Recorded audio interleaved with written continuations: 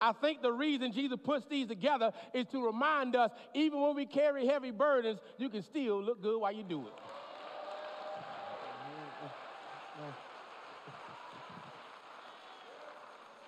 Lean in, child of God. I know you're going through. I know you got some heavy stuff in your life, but pull yourself together. Look. Wash your face. Make sure you're eating, because sometimes you can get so heavy in your burdens that Matthew chapter 21, beginning at verse 1 and reading down to verse 9, we find what is biblically categorized as the triumphal entry. It sets the foundation for what we celebrate as Palm Sunday. Matthew chapter 21, beginning at verse 1 and reading to verse 9. Have you found it? Yes. Is there a word there? Oh, y'all say that like y'all mean it today. To God be the glory, there's always a word. This is what it says. When they had come near Jerusalem and had reached Bethphage, at the Mount of Olives, Jesus sent 2 disciples, saying to them, go into the village ahead of you, and immediately you will find a donkey tied and a colt with her. Untie them and bring them to me. If anyone says anything to you, just say this: the Lord needs them, and he will send them immediately.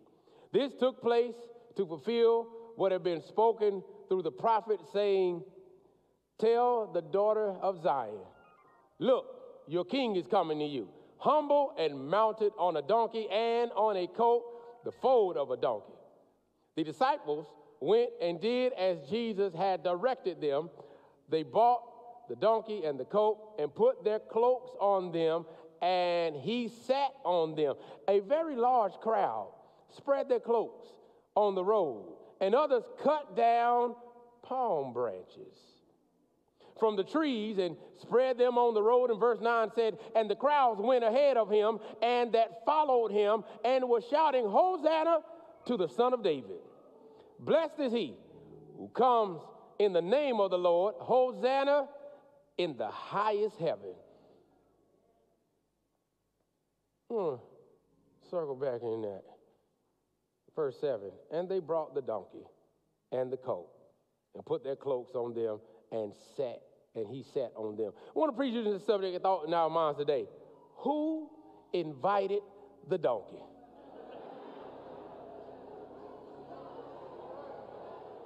Who invited the donkey? Hey, Roy, see if you can slide the word down a little bit so you can see my donkey there. Who invited the donkey? All right, listen. I need y'all to pay attention from the outset of this. I need to teach you something, okay? You can write it down if you want to. You can record it, whatever. But I need you to remember this. All right, you ready? All right. Red fish, blue fish, green fish, swish fish. I need y'all to remember this. Red fish, blue fish, green fish, swish fish. All right? I'm going to say it a third time. I need y'all to remember this. Red fish, blue fish, green fish, swish fish. All right, now let me begin. Have you ever been in the awkward scenario where somebody shows up that was not invited to show up?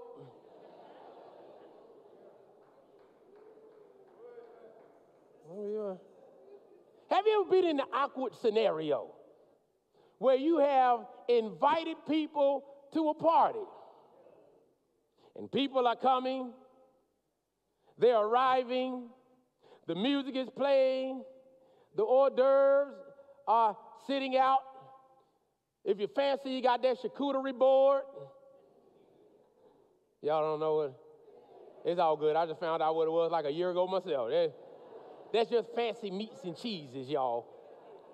Got a little charcuterie board out. You're hearing the doorbell ring, you're going and you're letting people in, doorbell rings, and you go and open it, and lo and behold, somebody has showed up that is not supposed to be there. Isn't it awkward? Isn't it a little strange? Now, I know for some of y'all, you're like, no, it's not awkward at all. For me, I just close the door right in their face.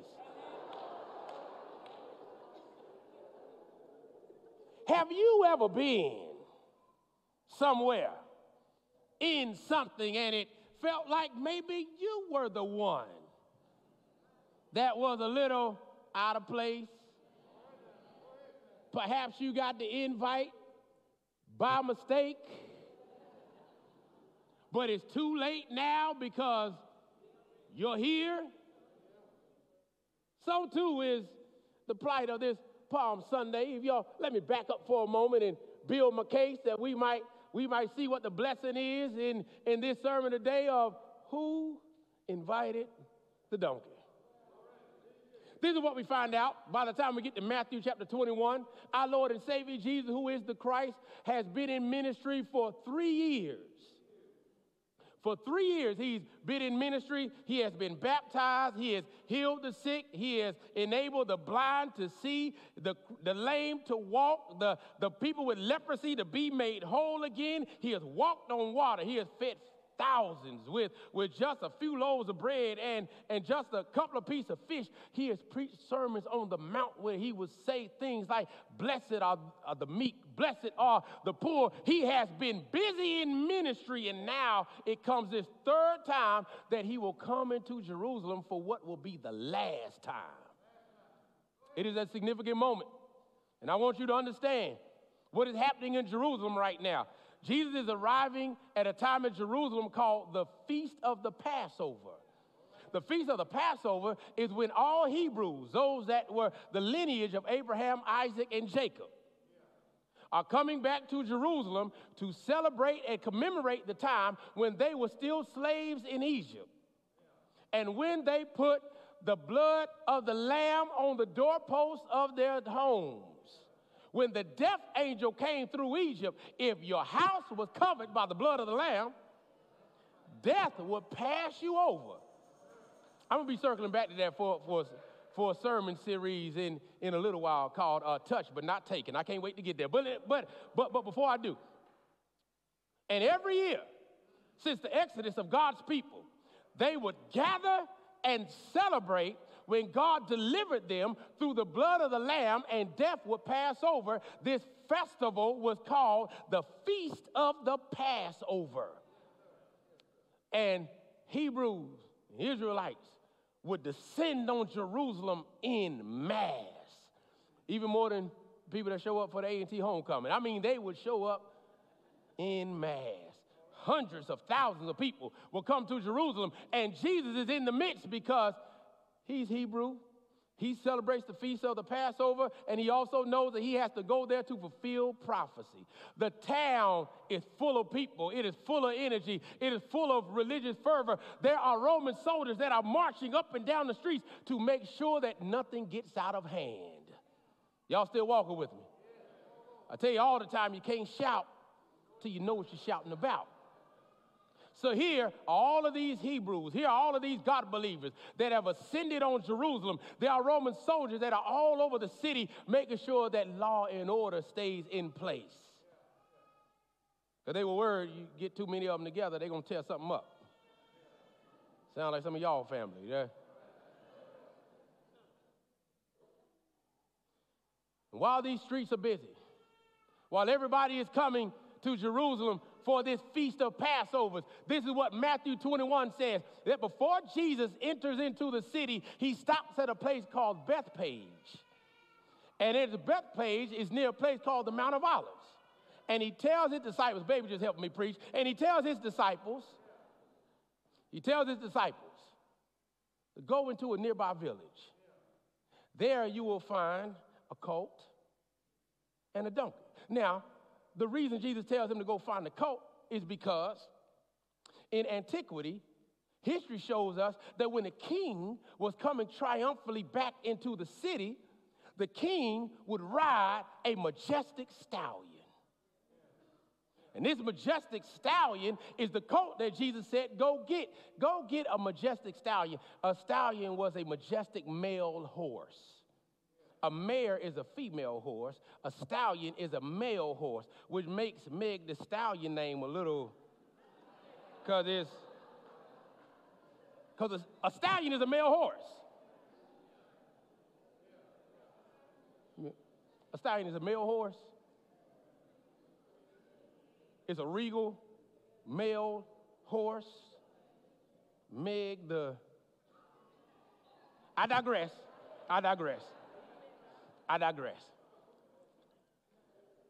So Jesus tells his disciples, go get the colt, the stallion, the horse that I will ride into Jerusalem triumphantly on. But why is the donkey there? I get why you said go get the colt. But it's a little confusing why you want to include the donkey. Are y'all still walking with me here?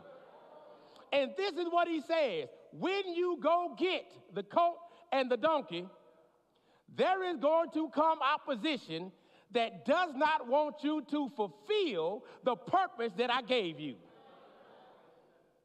See, here's a reminder for all of us that just because you got God's purpose don't mean that there won't be opposition in order for you to fulfill what Jesus said do.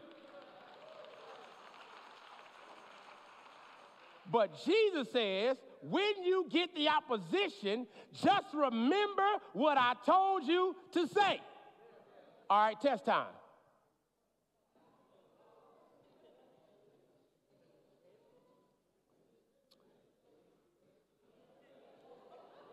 Red.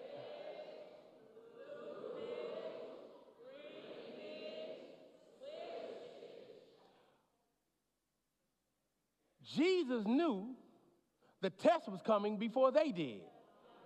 So he didn't wait for the test to give them the answers for the test. He gave them the answers for the test before they got to the test.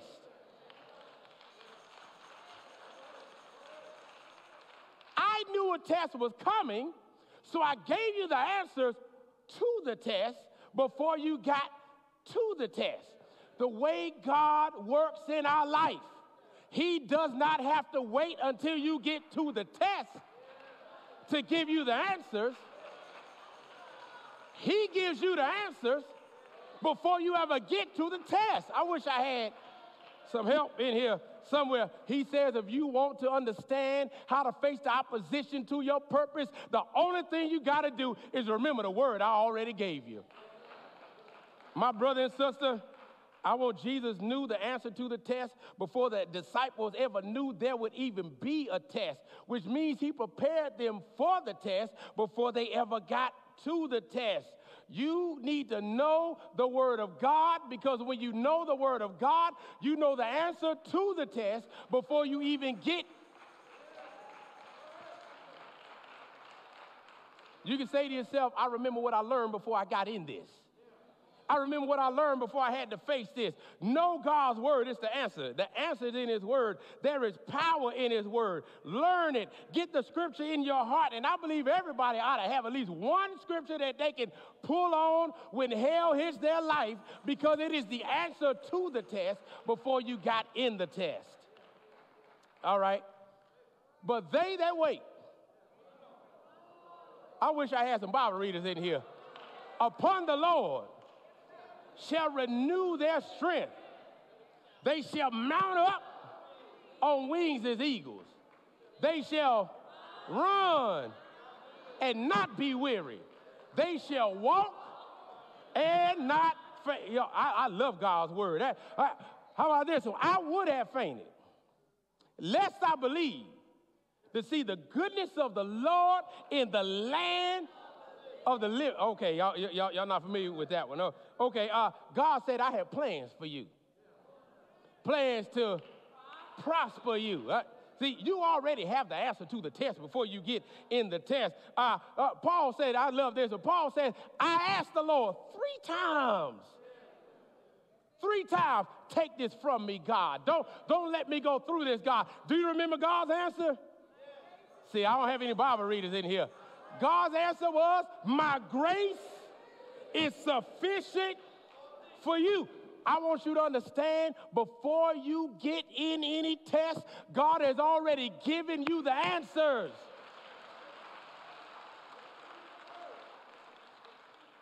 I will face opposition, just like the disciples face opposition, but I will face it with the power of God's word. So they go. They get the colt. They get the donkey. The Bible says that the disciples make makeshift saddles on the colt and on the donkey. They are beginning the celebration, and this is how Jesus will come into the city, because remember, historically speaking, the king comes riding into the city on a colt, a stallion. But it still begs the question,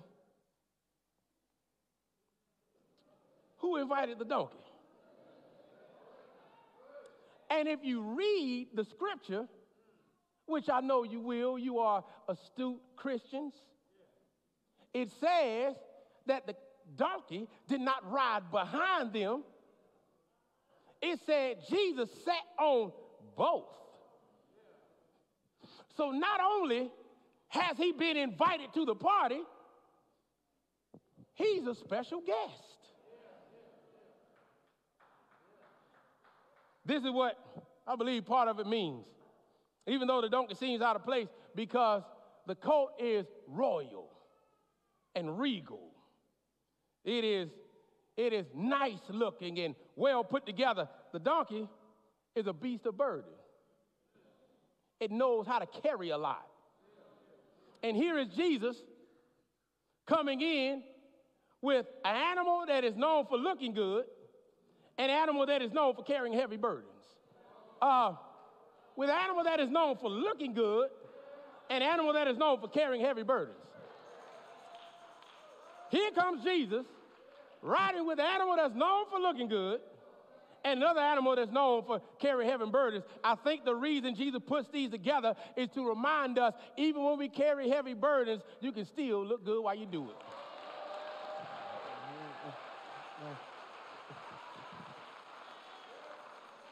Lean in, child of God. I know you're going through. I know you got some heavy stuff in your life, but pull yourself together. Look. Wash your face. Make sure you're eating, because sometimes you can get so heavy in your burdens that you forget to eat, or you can do the opposite. You're heavy in your burdens, so you.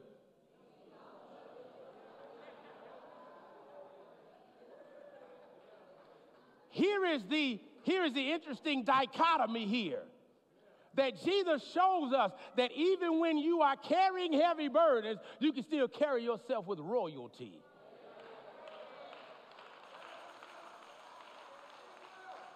Hey, I know you're heartbroken, but pull yourself together.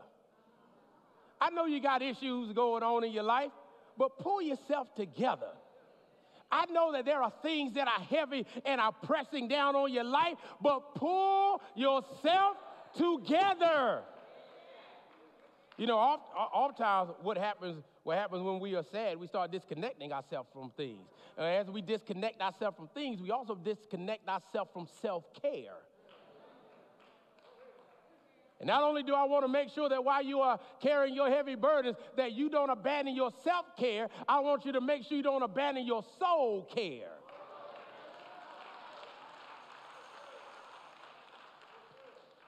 Yeah, wash your wig.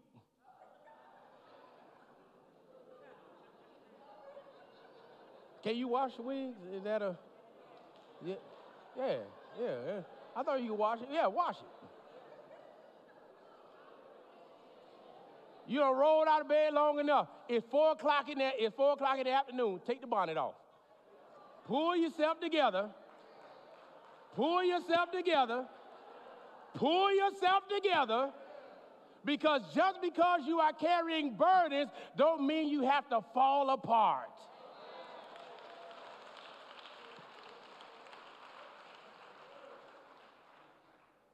Who invited the donkey? Jesus is now on the colt and donkey. And as he's on his colt and donkey, a celebration breaks out. Why? Because the king is coming. And as the king comes, this is a rare moment, a rare glimpse through the windows of time and antiquity where we get to see our Lord and Savior celebrate. He celebrates. This is a moment of repose. It's a good day. It's a good day, and Jesus celebrates. It's like a good summer day, an ice cream truck, music is playing, people got their windows down, playing their music too loud. You got your window down. Well, y'all probably don't have your window down. Y'all bougie. Y'all got the air conditioning on. But, you know, you got the wind in your hair or scalp, whatever you're dealing with. You just clean your ride. Wheels are shiny. Y'all, it's like a good summer spring day where you're just out rolling, enjoying the day. Jesus is out on this good day. They are celebrating. It is a rare moment where you don't get to see Jesus dealing with any of his issues. He just celebrates. And make no mistake about it, while they are waving their palms, while they are celebrating, this does not mean that Jesus does not have any serious stuff that he still has to deal with. Jesus still got pressing issues while people are shouting Hosanna, while people are waving their palms, while people are celebrating. Jesus still knows he has some pressing issues that still lie ahead of him. He knows he got some rough days ahead of him. He knows he still has to deal with. He knows he has the Pharisees he still has to deal with. He has Sadducees he still has to deal with. He has scribes that he still has to deal with. He has nails that will be in his hands, nails that will be in his feet. He's going to be beaten and whipped. He has thorns that are ahead of him. He has people talking ahead of him. He has people lying ahead of him. He has people gossiping ahead of him. But in this moment, he allows himself to celebrate. What he faces will not be easy. But in this moment, he allows himself to celebrate. Lean in, child of God. Some of y'all got some issues pressing. You know you got some issues pressing when you leave here. You know you got some issues pressing on tomorrow when you get to work. You know you got some health issues that you got to go see the doctor about. But in this moment,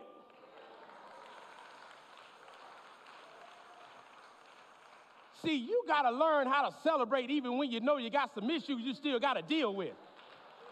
No, y'all ain't walk with me today. You still got to know how to give God glory even when you know you got storms in your forecast.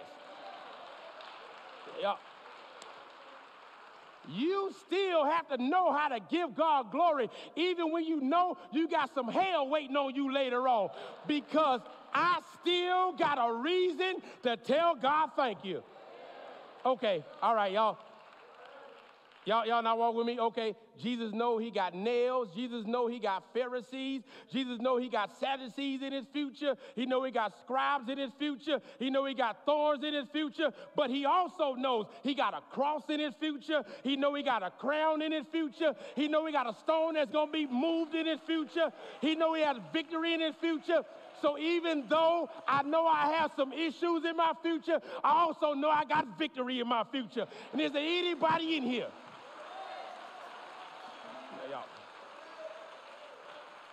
Y'all, I don't think y'all walking with me here. Some of us can get so singularly focused on the fact that we got issues in front of us that we forget I also got victory in my future too.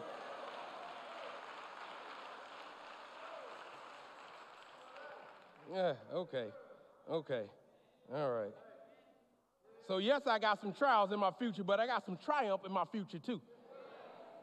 Y'all, I better say that one more time. So yes, I have some trials in my future, but yes, I got some triumph in my future too.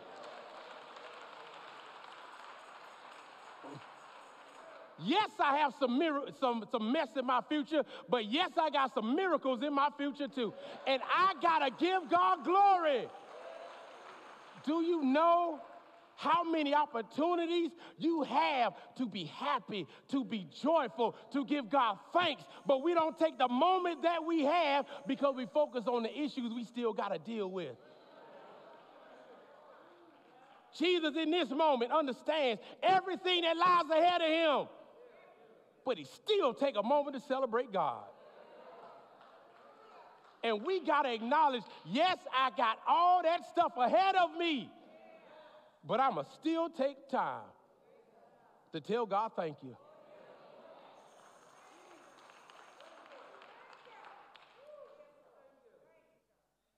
So here's Jesus riding this colt.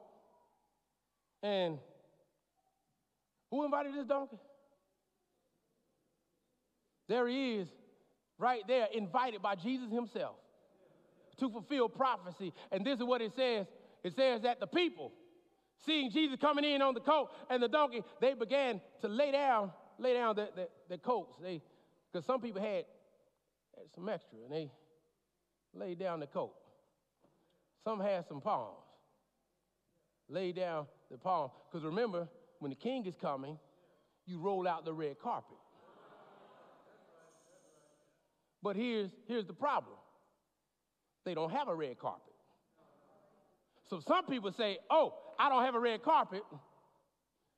Since I don't have a red carpet, let me take my coat and lay down my coat. Instead of saying, I don't have a red carpet, so I can't do anything. Some people looked at those people and said, I don't have a red carpet and I don't have a coat. But I know how to climb this tree. I have any tree climbers in here when y'all were young? Yeah, I used to love to climb a tree. They said, I don't have a carpet, I don't have a coat, but I can climb this tree.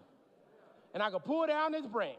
And I can do what I can do. I may not be able to do what you do, but I can do what I can do. I may not be able to do what you did, but I can do what I can do. Lean in, child of God. You were born an original, don't die a copy.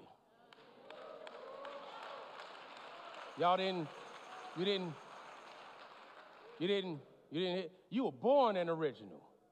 Don't die a copy. You may not have what somebody else has to be able to do what they do, but you do what God has gifted you to do. Because when you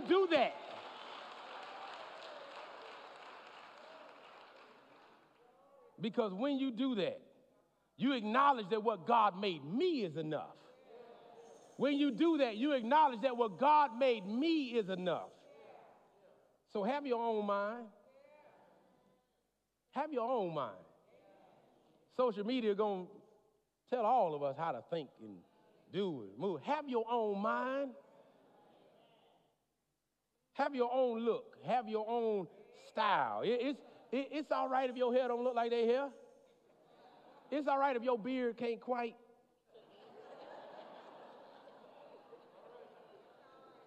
If you got kind of a struggle beard, I've been growing my beard. I only been growing my beard for a little while, just for about 4 years. But I mean,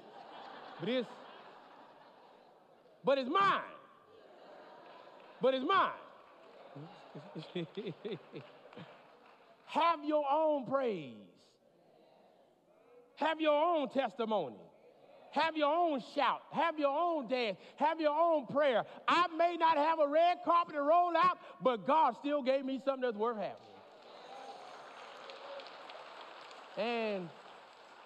And lastly, my brother and sister, it also shows us when they lay down their coat and they lay down their branches, even though they didn't have a red carpet, to know how to use what you have. To know how to use what you have. I had a sad day, y'all. I had a sad day. I mean, it wasn't sad for real, but I had a sad day. I needed to make a sandwich.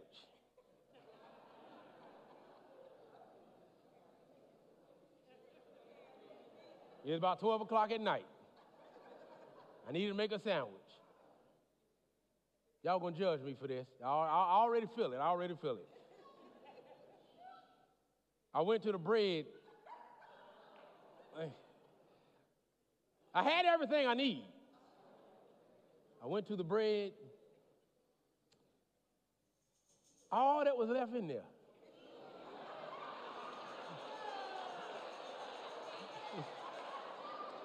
I told you, y'all judging me already. That's what I'm saying. I ain't even told you what happened yet. It wasn't nothing but the end pieces, y'all. It wasn't nothing but the end pieces. Now, I'm like, who left the end pieces? You could have. And at the same time, it was.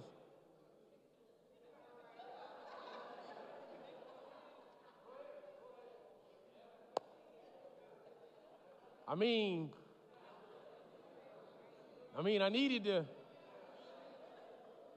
needed to make my sandwich, Sister Glossy. You understand?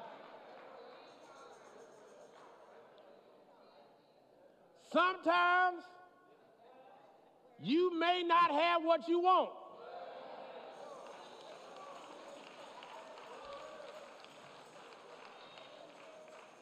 But I serve a God that always makes sure you have at least what you need.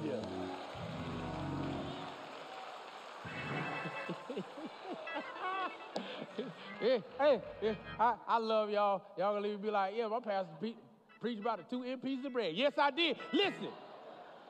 Listen. Some of us will miss our blessing because we are looking at what God has gave us, and we are concluding that it's not enough. But here's what the lesson of the text is. If I don't have a red carpet, I got a coat. If I don't have a coat, I got a branch. If I don't have a branch, I got my voice.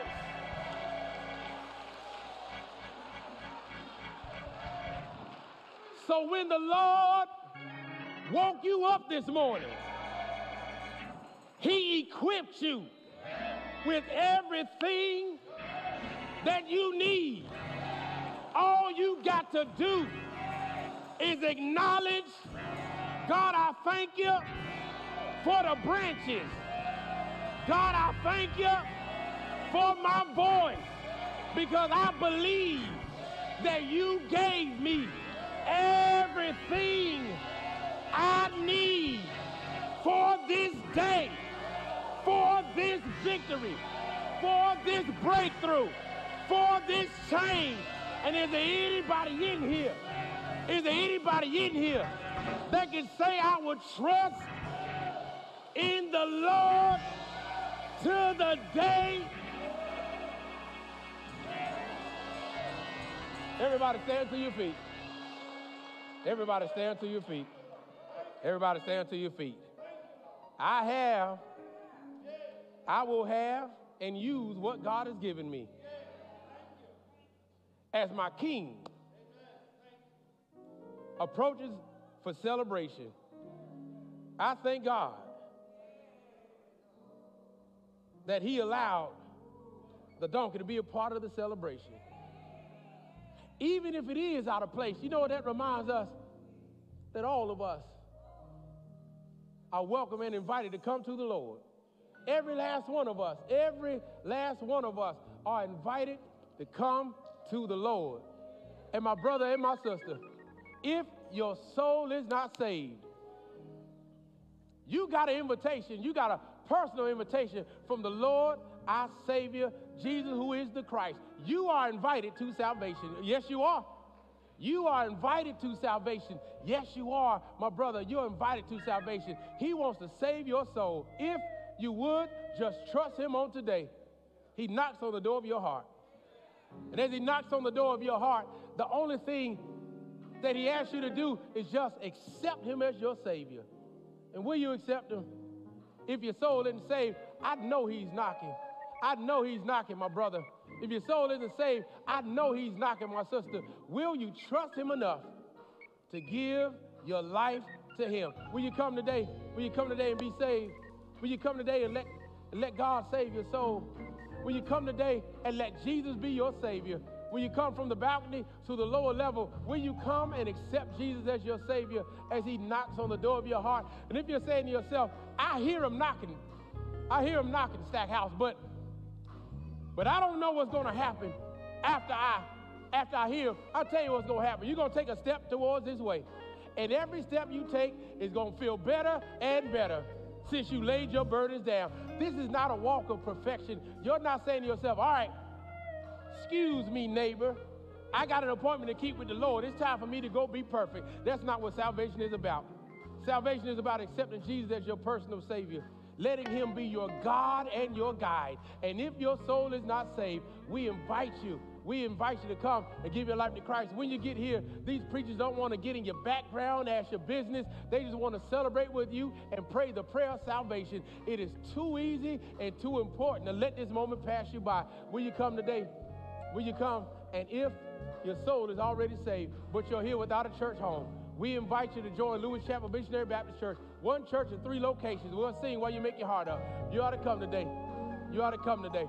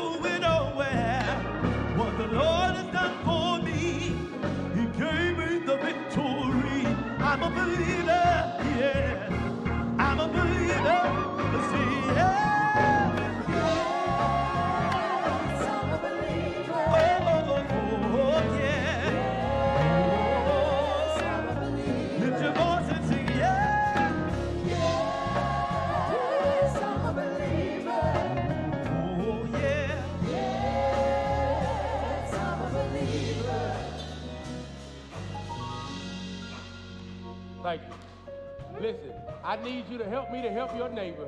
I need you to help me to help your neighbor. Y'all know this was coming. You knew this was coming. I need you to help me to help your neighbor. Do you understand that when you woke up this morning, that it could be in God's own divine will and providence that he placed you right where you are, because there's somebody on your left, your right, in front of you or behind you that is on the verge of giving their life to Christ or joining God's church. And could you help me to help them? This is all I need you to do. Just turn to somebody and ask them, do we need to go down? Come on, turn and find somebody and ask them, do we need to go? Do we need to go down? Do we need to go down? Do we need to go? I don't want you to miss. I don't want you to miss what God is calling you into. Do we need to go down? Do we need to go down, my brother? Do we need to go down, my sister? Do we need to go down? Do you need to give your life to Christ? Then come on, let's go. Do you need to join God's church? All right, then come on, let's go.